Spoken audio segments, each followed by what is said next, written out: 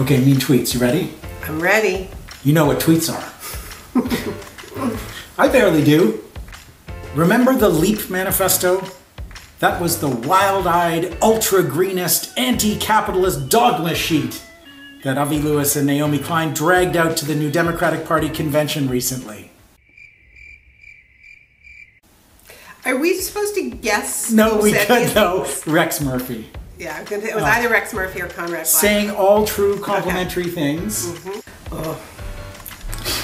You gave me this on purpose. I didn't give anything. I have to be the one taking on. The LEAP team big chose labor. these for us. I'm spitting angry, says Alberta Labour leader Gil McGowan. Gil McGowan.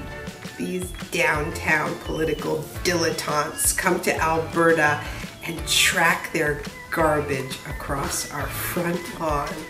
Hi, Gil. That's not solidarity, Gil. Oh, no. When the workers' inspiration. Okay, all right. Hundreds of towns would be wiped off the map tomorrow and turned into ghost towns if we decided to follow this plan. I know who that is. Say it. Christy Clark. By the way, what is wiping hundreds of towns off the map? It's not the LEAP, baby. Read it. This Naomi article is annoying. She's basically right, but expresses her point in a stupid way. Her name Tom James. Thanks, Tom. Okay. Retweet this all day. Avi Lewis is an extreme radical eco-terrorist who would shut down Alberta's oil sands and send Alberta's economy off a cliff. This is the true face of the NDP. It's actually me mistakenly endorsing Shannon Phillips before she was elected. I was going to say, we're still married and she's not environment minister anymore. That's really horrible to say.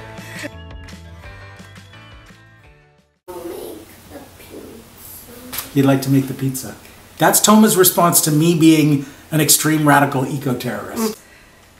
Married to crazy Naomi Klein, two well-matched nuts. Nice.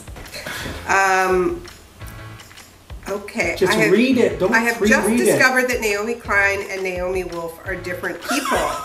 They somehow melded into a single person in my mind, said Aaron O'Malley, who I don't think is Jewish, or he would understand that not all Naomis are the same Naomi.